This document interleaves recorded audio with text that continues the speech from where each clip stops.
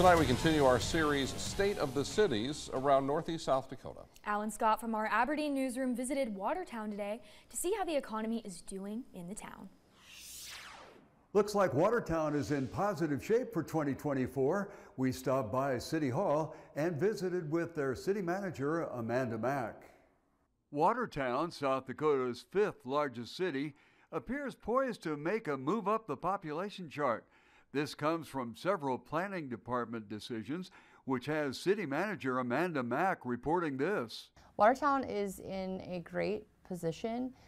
We continue to see record building projects. We are close to completing our $36 million ice arena. Amanda told me that the ice arena project has been debated for nearly 20 years.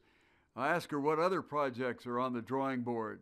We have started design work on a $60 million wastewater treatment facility plant upgrades, utilizing some of the ARPA funding that came through from the federal government in order to help us accomplish that. The Watertown Planning Department appears to be on board with growing the city.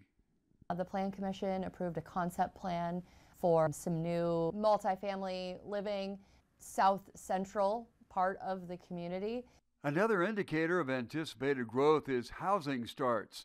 I asked the status on that. By all accounts, they look healthy. We continue to have developers and builders upstairs getting their permits, preparing for spring.